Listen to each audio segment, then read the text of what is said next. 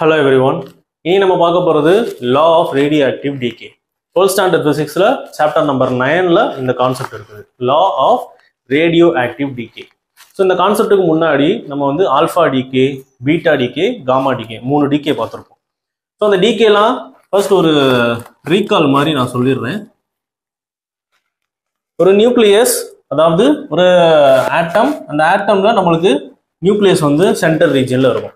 So centre ரீஜன்ல இருக்கும் அப்படின்னா அந்த நியூக்ளியஸுக்கு உள்ள என்னென்ன பார்ட்டிகிள்ஸ் இருக்கும்? புரோட்டான்ஸ் இருக்கும், நியூட்ரான்ஸ் இருக்கும். Protons and neutrons. Okay, so இந்த புரோட்டான்ஸ் அண்ட் நியூட்ரான்ஸ் ரெண்டுத்தையும் சேர்த்து தான் நம்ம என்ன சொல்லுவோம்? நியூக்ளியான்ஸ் சொல்லுவோம். புரோட்டான்ஸ் அண்ட் நியூட்ரான்ஸ் ரெண்டுத்தையும் சேர்த்து தான் நம்ம நியூக்ளியான்ஸ் சொல்லுவோம்.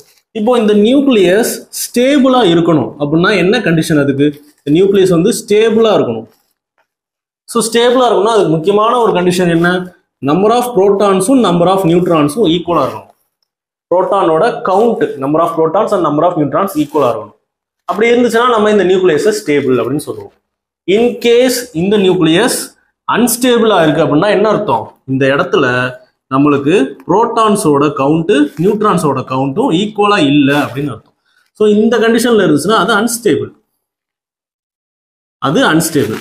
இது எல்லாருமே நம்ம எல்லாருக்குமே தெரிஞ்ச ஒரு விஷயம். இப்போ அன்ஸ்டேபிள் கண்டிஷன்லயே தான் எப்பயுமே ஒரு நியூக்ளியஸ் இருக்குமான்னு கேட்டா கிடையாது. அது கண்டிப்பா அன்ஸ்டேபிள்ல இருந்து ஸ்டேபிள் ஸ்டேட்டுக்கு வர்றதுக்கு ட்ரை பண்ணும்னா எப்படி ட்ரை பண்ணும்? தனக்கிட்ட இருக்கிற எக்ஸஸ் ஆஃப் நியூக்ளியான்ஸை, எது எக்ஸஸா இருக்கும்? புரோட்டான் எக்ஸஸா இருந்தா அதை வெளியில எடுக்கும், நியூட்ரான்ஸ் எக்ஸஸா இருந்தா அதை வந்து வெளியில எமிட் பண்ணும். ஸோ தனக்கிட்ட இருக்கிற எக்ஸஸ் ஆஃப் நியூக்ளியான்ஸை எமிட் பண்ணிட்டு அது வந்து ஸ்டேபிள் கண்டிஷனுக்கு வரும். ஃபார் எக்ஸாம்பிள், ஒரு 100 புரோட்டான்ஸ் இருக்கு, ஆனா நியூட்ரான்ஸ் வந்து ஒரு 50 நியூட்ரான்ஸா இருக்குது அப்படின்னா இங்க எக்ஸஸா இருக்கிறது புரோட்டான்ஸ். அப்போ இந்த 50 புரோட்டான்ஸை வந்து வெளியில எமிட் பண்ணிட்டா அது என்னவா மாறிடும்? ஸ்டேபிள் கண்டிஷனுக்கு மாறிடும். அப்போ தனக்கிட்ட இருக்கிற 50 எக்ஸஸ் புரோட்டான்ஸை அது வந்து வெளியில எமிட் பண்றதுக்கு ட்ரை பண்ணும். வெளியில எமிட் பண்றதுக்கு ட்ரை பண்ணோம்னா என்ன ப்ராசஸ் மூலியமா எமிட் பண்றதுக்கு ட்ரை பண்ணும்? அந்த ப்ராசஸ் தான் alpha, beta, gamma. Alpha decay, beta decay, gamma decay. So இந்த 3 ப்ராசஸ்ல ஏதாவது ஒரு ப்ராசஸ் மூலியமா தனக்கிட்ட இருக்கிற எக்ஸஸ் நியூக்ளியான்ஸை வெளியில கொடுத்துட்டு அது ஸ்டேபிள் ஆகிறதுக்கு ட்ரை பண்ணும். ஆமாவா? இது வந்து ஜஸ்ட் ஒரு ரீகால். ஆல்ஃபா, பீட்டா, காமா இதுக்கு ஒரு ரீகால். ஆனா இப்போ நான் சொன்ன ஸ்டோரி எல்லாமே ஒரு சிங்கிள் ஆட்டமுக்கு, ஒரு சிங்கிள் ஆட்டம், அந்த சிங்கிள் ஆட்டம்குள்ள இருக்கிற ஒரு சிங்கிள் நியூக்ளியஸுக்கு இப்போ நான் சொன்ன ஸ்டோரி.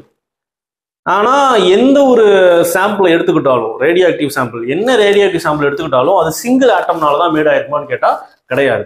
அது ஏகப்பட்ட ஆட்டம்ஸ்னால மேட் ஆயிருக்கும். அப்போ ஏகப்பட்ட ஆட்டம்ஸ்னால மேட் ஆயிருக்குது.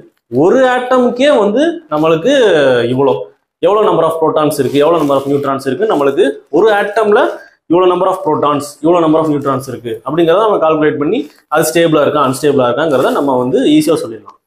இப்போ வந்து ஒரு thousands ஆஃப் ஆட்டம்ஸ் கொடுத்தா நம்மளால வந்து உடனே சொல்ல முடியாது. thousands பதில் lakhs ஆஃப் ஆட்டம்ஸ் அப்படின்னு கொடுத்தா நம்மளால வந்து ஈஸியாக சொல்ல முடியும்? கண்டிப்பாக சொல்ல முடியாது.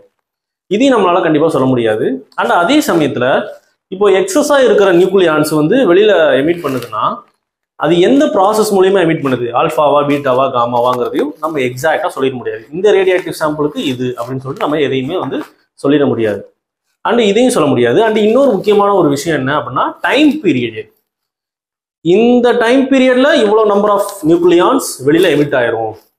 ஒரு 5 மினிட்ஸ்ல 100 நியூக்ளியான்ஸ் வெளியில எமிட் ஆயிரும் சம் பர்டிகுலர் சாம்பிள்ல. ஒரு 10 மினிட்ஸ்ல வந்து இவ்வளவு நம்பர் ஆஃப் நியூக்ளியான்ஸ் எமிட் ஆயிருங்கிறதையும் நம்ம எக்ஸாக்டா சொல்லிட முடியாது. அப்போ இந்த மாதிரி நிறைய வந்து பிரச்சனைகள்லாம் இருக்கு. எக்ஸாக்ட் கால்குலேஷன்ஸ் வந்து நம்மளால எடுக்கவே முடியல. கரெக்டா? அப்போ எக்ஸாக்ட் கால்குலேஷன்ஸ் எடுக்கவே முடியல அப்படிங்கிறதுக்காக சயின்டிஸ்ட்லாம் வந்து நிறைய ரிசர்ச்க்கு அப்புறமா நமக்கு ஒரு லா கொடுக்குறாங்க. ஓகே, நம்ம எதையுமே எக்ஸாக்டா எடுக்க முடியாது, பட் நம்ம வந்து ஒரு அப்ராக்சிமேட் கால்குலேஷன்ஸ் நம்ம பண்ணலாம். அந்த அப்ராக்சிமேட் கால்குலேஷன்னா என்ன? ஒரு சர்டைன் டைம் பீரியட்ல, ஒரு ப்ரீ டிஃபைன்டு டைம் பீரியட்ல இவ்வளோ நம்பர் ஆஃப் நியூக்ளியான்ஸ் வெளியில எமிட் ஆயிருந்திருக்கலாம் அப்படிங்கிறத நம்ம ஒரு அப்ராக்சிமேட் கால்குலேஷன் நம்ம பண்ணலாம் அப்படின்னு சொல்லிட்டு ஒரு லா கொடுக்குறாங்க. அந்த லா தான் law of radioactive decay. So இந்த லா ஆஃப் ரேடியோஆக்டிவ் டிகேங்கிறது ஜஸ்ட் ஒரு அப்ராக்சிமேட் கால்குலேஷன்னா எதை பத்தி எவ்வளோ நியூக்ளியான்ஸ் வந்து டிகே ஆகுது, எவ்வளோ நியூக்ளியை வந்து டிகே ஆகுதுங்கிறதையும் நம்ம இந்த லா மூலியமா கண்டுபிடிக்கலாம். எவ்வளோ நியூக்ளியை டிகே ஆகாம மீதி இருக்குங்கிறதையும் நம்ம இந்த லா மூலியமா கண்டுபிடிக்கலாம். ஸோ அதுக்கு யூஸ் ஆகுறது தான் இந்த law of radioactive decay. Okay, so first ரப் பண்ணிடலாம்.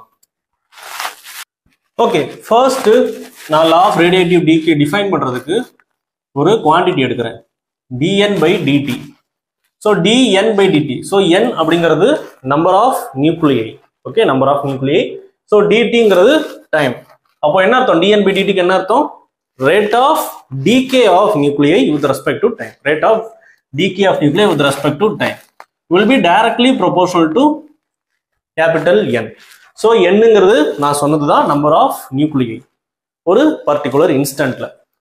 So number of நியூக்ளியை will be directly proportional to rate of nuclei, rate of decay of nuclei at that particular instant of time t அப்படின்னு கொடுத்துருப்பாங்க. So dn by dt என்ன அர்த்தம்? Rate of decay of nuclei with respect to time. n வந்து என்னது? Number of நியூக்ளியை at that time. நீங்க என்ன time எடுக்கிறீங்களோ அந்த டைம். ஸோ இது வந்து எங்க இந்த குவான்டிட்டி வந்து எந்த டைம்ல நீங்க இந்த குவான்டிட்டியை கால்குலேட் பண்றீங்களோ அதே டைம்ல இந்த குவான்டிட்டி அப்படி. ஸோ ரெண்டுமே எப்படி இருக்கும்? டைரக்ட்லி ப்ரொபோர்ஷனலா இருக்கும். இன்னும் சுருக்கமா சொல்ல போனோம்னா, இப்போ நம்பர் ஆஃப் நியூக்ளியை அப்படின்னு நம்ம சொல்றோம். நம்பர் ஆஃப் நியூக்ளியை, இப்போ நம்பர் ஆஃப் நியூக்ளியை இருக்குது, டிகே ஆகுறதுக்கு முன்னாடி நம்பர் ஆஃப் நியூக்ளியை ஒரு 100 நியூக்ளியை இருக்குன்னு வச்சுக்கோங்க. இப்போ 100 நியூக்ளியில இங்க என்ன போட்டிருக்கிறோம்? Rate of decay of நியூக்ளியை. டிகேனாலே degrees ஆகுதுன்னு அர்த்தம். So rate of decay of நியூக்ளியை ஒரு 30 நியூக்ளியை டிகே ஆகிருக்குது, குறைஞ்சிருக்குது. அப்போ 30 நியூக்ளியை டிகே ஆகி குறைஞ்சிருக்குதுன்னா இங்க இருக்கிற 100 நியூக்ளியிலையும் எனக்கு 30 ரெடியூஸ் ஆயிருக்குமா? அதுதான் டைரக்ட்லி ப்ரொபோர்ஷனல். ஓகே, ஸோ இந்த ப்ரொபோர்ஷனாலிட்டியை எடுக்கிறதுக்கு நான் ஒரு ப்ரொபோர்ஷனாலிட்டி கான்ஸ்டன்ட் இன்க்ளூட் பண்றேன். So proportionality constant lambda. So lambda is nothing but ஒரு கான்ஸ்டன்ட். என்ன constant? Decay constant. So lambda is nothing but decay constant. So இந்த லாம்டாங்கிறது தான் இம்பார்ட்டன்டான ஒரு டேர்ம். இது வந்து ஒவ்வொரு சாம்பிளுக்குமே, ஒரு radiative sample, different kinds of radiative samples இருக்குது. ஒவ்வொரு ரேடியேட்டிவ் சாம்பிள்ஸுக்குமே இந்த டிகே கான்ஸ்டன்ட் வேற வேற இருக்கும். எல்லா சாம்பிளுக்குமே ஒரே மாதிரி இருக்காது, டிஃப்ரெண்ட் சாம்பிள்ஸ்க்கு டிஃப்ரெண்டா இருக்கும். ஓகே, அப்போ இந்த மைனஸ் என்ன? மைனஸ் அப்படின்னாலே நம்ம பிசிக்ஸை பொறுத்த வரைக்கும் மைனஸ் அப்படின்னாலே ஒன்று ஆப்போசிட் டைரக்ஷன் சொல்லுவோம், இல்லைன்னா வந்து ரெடியூசிங், டிக்ரீசிங் அப்படின்னு சொல்லுவோம். இந்த இடத்துல மைனஸ் நம்ம எதுக்கு போட்டிருக்கிறோம் அப்படின்னா, நியூக்ளியை வந்து டிக்ரீஸ் ஆகுது. இந்த பக்கமா இருக்கிற நம்பர் ஆஃப் நியூக்ளியை வந்து ரெடியூஸ் ஆகிட்டு இருக்குது. ஏன்னா டிகேன்னு சொல்லிட்டேன், டிகேனால என்ன அர்த்தம்? ரெடியூஸ் ஆகுது அப்படின்னு அர்த்தம். அப்போ ரெடியூஸ் ஆகிட்டு இருக்கு. ரெடியூஸ் ஆகிறதுனால நான் வந்து டிக்ரீஸ் ஆகுதுங்கிறத டினோட் பண்றதுக்காக மைனஸ். ஓகே, ஸோ இப்போ இந்த எண்ணை இந்த பக்கம் கொண்டு வாங்க. dn by n equals to minus lambda dt அந்த பக்கம் dt. ஓகே, ஸோ நம்ம வந்து எப்பயுமே வந்து ஒரு டைம் பீரியடை நம்ம செட் பண்ண போறோம் அப்படின்னு சொல்லியாச்சு. லா ஆஃப் ரேடியேட்டிவிட்டிக்கு என்ன பண்ண போறோம்? ஒரு pre define time period set பண்ணி அந்த டைம் பீரியட்ல இவ்வளவு நம்பர் ஆஃப் நியூக்ளியான்ஸ் எமிட் ஆயிருந்திருக்கலாம் அப்படின்னு சொல்லி நம்ம பார்க்க போறோம். அப்போ ஒரு டைம் பீரியட் நான் செட் பண்ணணும். ஸோ அந்த டைம் பீரியட் எப்படி செட் பண்றேன்? So time t equals to 0 seconds. இனிஷியலா இருக்கிற டைம் 0 செகண்ட்ஸ் எடுத்துக்கிறேன். அண்ட் அதுக்கப்புறமா கொஞ்ச நேரத்துக்கு அப்புறம் இருக்கிற டைம் நான் சிம்பிளா t செகண்ட்ஸ் அப்படின்னு எடுத்துக்கிறேன். ஓகே, ஸோ இந்த இனிஷியலா 0 செகண்ட்ஸ்ல எனக்கு நம்பர் ஆஃப் நியூக்ளியை எவ்வளோ இருக்குது? டிகே ஆகிறதுக்கு முன்னாடி இனிஷியல் 0 செகண்ட்ல எனக்கு நம்பர் ஆஃப் நியூக்ளியை எவ்வளோ இருக்கோ அதான் n0 அப்படின்னு சொல்லிக்கிறேன். n0 is something but initially இந்த நம்பர் ஆஃப் நியூக்ளியை, அவ்வளோதான். ஸோ ஆஃப்டர் சம் டைம் இருக்கிற நியூக்ளியை நான் சிம்பிளா கேபிட்டல் N அதே ஃபார்மேட்ல நான் எழுதிடுறேன். ஓகே, அப்போ நம்ம என்ன பண்ண போறோம்? இந்த ஈக்குவேஷன்ல லிமிட் அப்ளை பண்ண போறோம். Limit means integration. So lower limit என்ன? Time t equals to 0 second. Lower limit t equals to 0. இந்த பக்கமா நம்ம வந்து dn by n க்கு தான் லிமிட் அப்ளை பண்றோம். அப்போ dn by n க்கு லிமிட் அப்ளை பண்றப்போ n வந்து நான் இனிஷியலா n0 சொல்லியிருக்கிறேன், ஆஃப்டர் சம் டைம் n சொல்லியிருக்கிறேன். அப்போ இனிஷியலா இருக்கிறது n0, after some time n. அதுக்கப்புறம் என்ன இருக்கு? dn by n equals to integration of 0 to t minus lambda dt. So இந்த பக்கமா நம்மளுக்கு dt இருக்குது. ஸோ அதனால நம்ம டைமை வந்து இங்க லிமிட்ல அப்ளை பண்ணிருக்கோம். இப்போ dn by n n0 n equals to இங்க கான்ஸ்டன்டா இருக்க டேர்ம்லாம் ஃபர்ஸ்ட் வெளியில எடுத்துடலாம். மைனஸ் லாம்டாங்கிறது ஏற்கனவே ஒரு கான்ஸ்டன்ட் வெளியில எடுத்தாச்சு. அப்புறம் 0 to t dt. Okay, so இந்த பக்கமா இருக்கிற இந்த டேர்ம் இப்போ என்ன ஃபார்மேட்ல இருக்குன்னு பாருங்க. 1/x, அதாவது integration of 1/x dx equals to log x. So இந்த பக்கமா இருக்கிற இந்த டேர்ம் வந்து இந்த ஃபார்மேட்ல இருக்கா? 1/x dx. இந்த 1 by x-க்கு பதிலா இங்க n இருக்கு dx பதிலா dn இருக்கு. ஸோ நான் என்ன பண்றேன், இந்த x-க்கு பதிலா n போட்டுக்கிறேன். So integration of 1 by n dn equals to log n மாத்திக்கலாம். அப்போ இந்த டேர்முக்கு பதிலாக நான் மொத்தமா என்ன பண்ணிக்கலாம், log n அப்படின்னு சொல்லி நான் மாத்திக்கலாம். அப்போ log n equals to minus lambda. So இந்த dt இருக்கா, இந்த dt நான் இன்டகிரேட் பண்ணா என்ன வரும், சிம்பிளா t அப்படின்னு வரும். அப்போ t லிமிட் என்ன 0 to t. ஸோ இந்த பக்கம் வந்து இன்டகிரேஷனா 1 by n dn, இன்டகிரேஷனா 1 by n dn க்கு பதிலாக log n போட்டுட்டோம். அதனால தான் நான் இன்டகிரேஷன் இங்க போடல. ஆனா நம்ம என்ன பண்ணோம், லிமிட்டை வந்து நம்ம அப்ளை பண்ணலையே இன்னும், அதனால லிமிட்டை நம்ம வச்சுக்கணும். n0 n equals to minus lambda. இதை வந்து இன்டகிரேட் பண்ணா நம்மளுக்கு t கிடைச்சிருக்கு. லிமிட் வந்து 0 to t. ஓகே, இப்போ லிமிட் அப்ளை பண்ணுங்க. Upper limit minus lower limit. So lock upper limit என்னது, log n minus log n0 equals to minus lambda. So upper limit வந்து t, அதை அப்படியே அப்ளை பண்ணுங்க t. லோயர் லிமிட் வந்து 0 போட்டேன்னா மொத்த டேர்மும் 0 ஆயிடும். ஸோ அதை அப்படியே விட்டுருவோம். இப்போ இந்த log n minus log n0 இதை நான் எப்படி எழுதலாம், log x minus log y equals to log x by y. இந்த ஃபார்மெட்ல இருக்கா, log x minus log y, x-க்கு பதிலாக n இருக்கு, y-க்கு பதிலாக n0 இருக்கு. So log n minus log n0 equals to log n divided by n0 அப்படி மாத்திக்கலாமா. அப்போ log இந்த டேர்மை நான் என்ன மாத்திட்டேன், log n by n0 இந்த ஒரு ஃபார்மேட்டுக்கு ஏற்ற மாதிரி மாத்திட்டேன். Equals to minus lambda D. Okay, இப்போ ரெண்டு பக்கமும் எக்ஸ்போனன்ஷியல் எடுக்கிறோம். e டு த பவர் அப்படின்னு, e to the power log n by n0 equals to e to the power minus lambda D. So இந்த e இந்த log கேன்சல் ஆயிரும், மீதி என்ன இருக்கு, n by n0 equals to e to the power minus lambda D. So இந்த n0 அங்கிட்டு கொண்டு போனா n equals to n0 e to the power minus lambda t. So இதுதான் நம்மளுக்கு தேவைப்படுற ஈக்குவேஷன். ஸோ இந்த ஈக்குவேஷன் தான் law of radioactive decay. So இதுதான் law. So law of radioactive decay என்னன்னு கேட்டா யோசிக்காம n equals to n0 e to the power minus lambda t அப்படின்னு சொல்லுங்க. ஸோ இதுல இருக்கிற டேர்ம்ஸ்லாம் என்னென்னது, இந்த ஃபர்ஸ்ட் n0க்கு வாங்க. இந்த n0 அப்படிங்கிறது என்ன, இனிஷியலா டைம் 0 இருக்கிறப்போ இனிஷியலா இருக்கிற நியூக்ளியை தான் n0, இனிஷியல் டீகேறதுக்கு முன்னாடி. ஸோ இந்த டைம், ஸோ இந்த எண்ணுங்கிறது என்னது, இந்த கேபிட்டல் எண்ணுங்கிறது ஆஃப்டர் சம் டைம் எவ்வளோ நம்பர் ஆஃப் நியூக்ளியை ரிமைனிங் இருக்குதுங்கிறது தான் இந்த எண். எவ்வளோ நம்பர் ஆஃப் நியூக்ளியை டீகே ஆயிருக்குதுங்கிறது கிடையாது, எவ்வளோ நம்பர் ஆஃப் நியூக்ளியை ரிமைனிங் இருக்கு, டீகே ஆகினதுக்கு போக மிச்சம் மீதி எவ்வளோ இருக்கு, அதுதான் இந்த எண். So e to the power minus lambda, லாம்டாங்கிறது decay constant, ஒவ்வொரு சாம்பிளுக்குமே ஒவ்வொரு மாதிரி இருக்கும், டீங்கிறது டைம். ஓகே, ஸோ இதெல்லாம் லா ஆஃப் ரேடியோஆக்டிவ் டீகே. ஓகேவா. ஸோ நம்ம இப்போ இந்த லா ஆஃப் ரேடியோஆக்டிவ் டீகேலேயே இன்னொரு அடிஷ்னலான ஒரு டேர்மையும் நம்ம வந்து பார்க்க வேண்டியது இருக்குது, அதையும் நம்ம பார்த்துடலாம். ஸோ இன்னொரு அடிஷ்னல் டேர்ம் என்ன, ஆக்டிவிட்டி.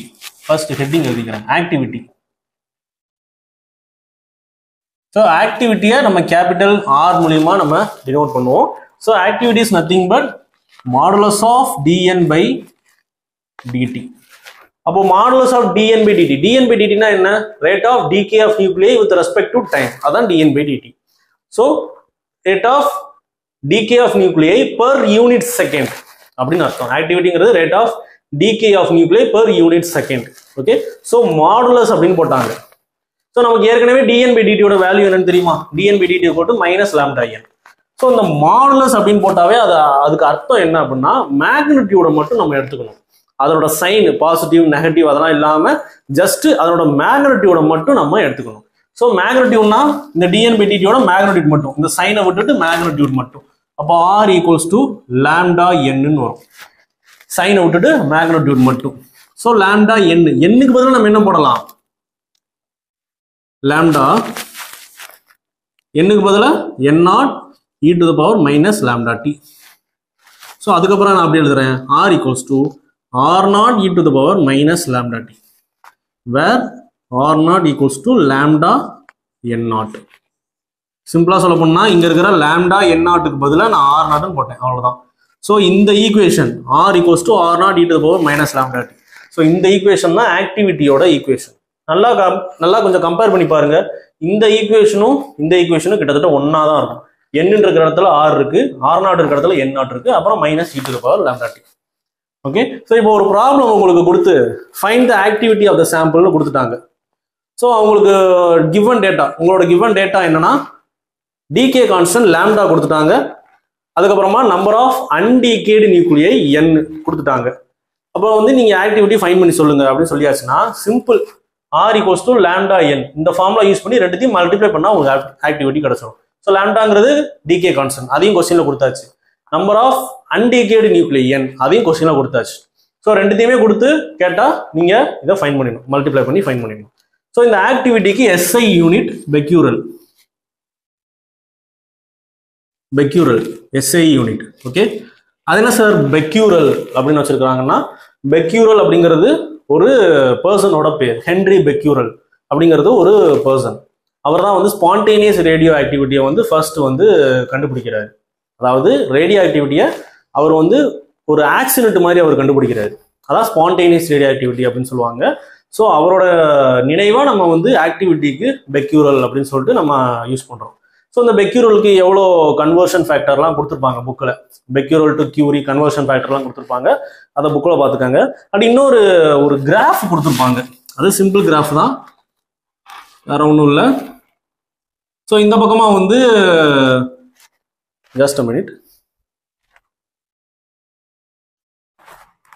எஸ். ஸோ இந்த பக்கமாக வந்து நம்பர் ஆஃப் நியூக்ளியை, இந்த பக்கமாக y ஆக்சிஸில், எக்ஸ் ஆக்சிஸில் வந்து டைம் கொடுத்துருப்பாங்க. ஸோ டைம் வந்து இனிஷியலாக 0வா இருக்கிறப்போ நம்மளுக்கு நியூக்ளியை வந்து மேக்ஸிமமாக இருக்கும், அந்த சாம்பிளில் நியூக்ளியை மேக்ஸிமமாக இருக்கும். ஸோ டைம் வந்து அப்படியே இன்க்ரீஸ் ஆக என்ன ஆகுது, அப்படியே வந்து கொஞ்சம் கொஞ்சமாக வந்து ஒரு டிக்ரீஸ் ஆகிக்கிட்டே போகுது. ஸோ அதுதான் வந்து இங்கே ஆரம்பிக்கிறது அப்படியே டிக்ரீஸ் ஆகிட்டே போகுது. ஓகே, அதுதான் கிராஃப். அண்ட் இதுதான் லா ஆஃப் ரேடியோஆக்டிவ் டிகே. ஈஸியான ஒரு கொஸ்டின், ஆனால் முக்கியமான ஒரு கொஸ்டின் இது. அதனால வந்து பொறுமையாக பாருங்க, பொறுமையாக பார்த்து அண்டர்ஸ்டாண்ட் பண்ணி படிங்க, உங்களுக்கு ஈஸியாக புரிஞ்சிடும். ஸோ நெக்ஸ்ட் வீடியோவில் பார்க்கலாம். தேங்க்யூ.